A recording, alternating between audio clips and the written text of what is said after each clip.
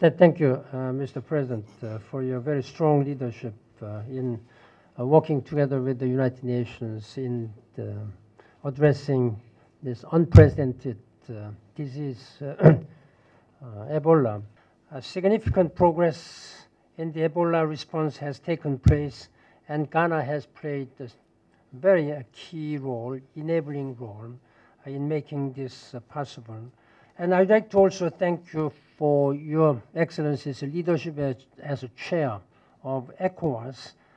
You convened the ECOWAS summit meeting last month, which served to strengthen the regional resolve and galvanize new supporters.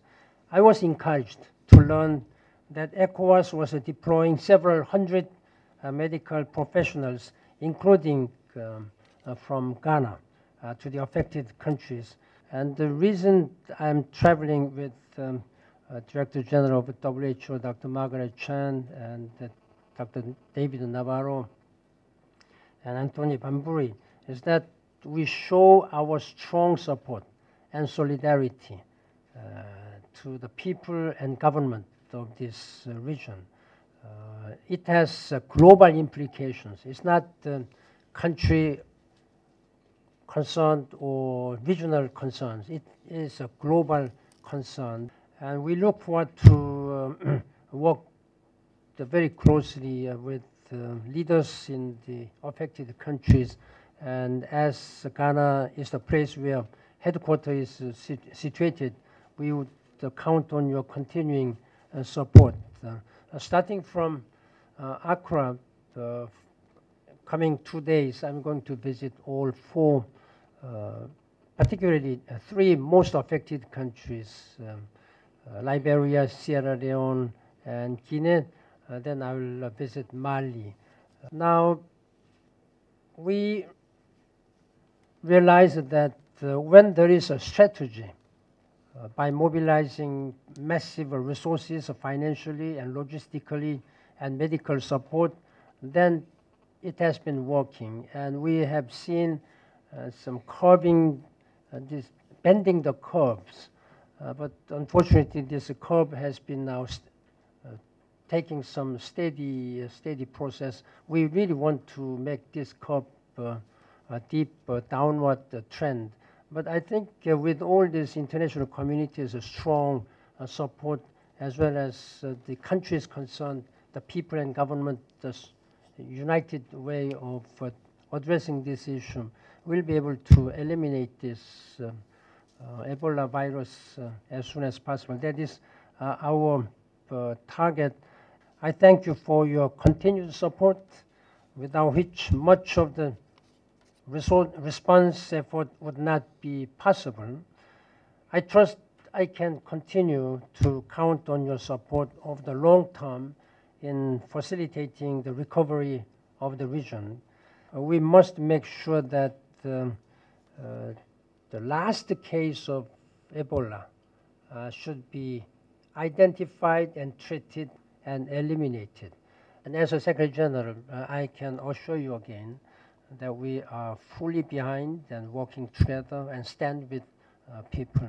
Where we, the UN family come together to support the countries most affected by Ebola. And as you quite rightly put it, of course we are in solidarity with those countries and their people. We will provide technical support to them and the logistic muscles to make sure that things are done. But we are also equally, if not more, mindful of countries that have not yet been affected, like in the case of Ghana, that we would support you to make sure you are prepared in the event, unfortunate event as we see in Mali, with movement of people, importation of cases is something we should not be taken by surprise. Thank you very much. And let me warmly welcome you, Mr. Secretary General, to Ghana. It's one of many visits you've paid to us, and we're particularly happy and encouraged about this visit and your onward visit to the countries most affected by Ebola.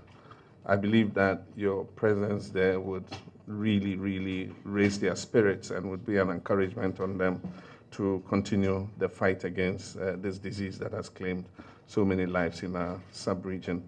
It's affected our people not only in terms of the deaths and casualties that have occurred, but also in terms of the humanitarian disaster that it has created in terms of displacing people, in terms of creating a new wave of orphans. And for many months after the outbreak, the affected countries had felt very isolated. But I must say that happily following the summit we held in Accra, a lot of the isolation that the countries were subjected to has changed, and air flights have resumed. Air is flying, regular flights into the 3 countries now, and many airlines have resumed. Despite the late start of the international response, once the UN took the leadership and went to the General Assembly and mounted the response, I'd like to commend UNMIR for the very fast deployment that it undertook since the green light was given for this particular UN mission to be held. I'm sure that if you go into the record of deployments, UNMIR would have been one of the fastest deployments of a UN mission ever taken. And I'd like to commend Anthony Bambry and his team for the very, very good work they've done in rolling out the UNMIR response in both the staging country, which is Ghana, and then the other forward bases in all the 3 affected countries. Through UNMIR, I think the international response has paid off, and we're beginning to hear some encouraging results for the first time, coming out of the affected countries. And I believe that your coming personally to visit those countries is going to be a very strong sign of encouragement to them. Response, and also from the countries themselves in respect of what the situation there was.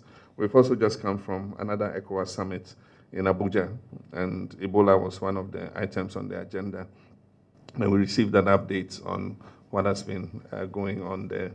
And we believe that this is a time for us to push even harder to achieve the new set targets of 100-100, that is 100% of victims in treatment centers and 100% of persons who have died from Ebola buried safely. And all of us in this sub-region will help. It has affected economic prosperity in this sub-region.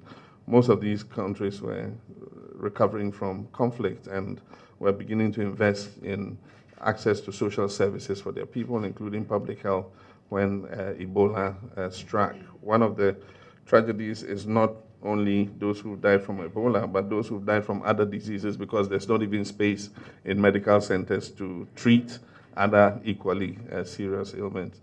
I believe that the UN mission's work would go on even after we've finished the last case of Ebola. The UN mission will still have a role to play in terms of bringing the public health systems of these countries back in a shape that allows it to respond better in future when epidemics like this occur. I also like to, on behalf of the government of Ghana, thank UNMIR for the collaboration we've had in terms of our own response, national response to Ebola. We are lucky we've not had a single incident of Ebola yet, and touch wood, I hope we don't have any incident, but the UN mission has been very helpful and collaborated with our Ministry of Health and the National Response Team to make us ready in the event that there's any case of Ebola. We're also holding our breaths on Mali and hoping that the 42-day mark will pass without any other case, so that Mali can be declared officially Ebola-free. But let me thank you and to welcome you warmly to Ghana. We're very happy to have you with us. Thank you.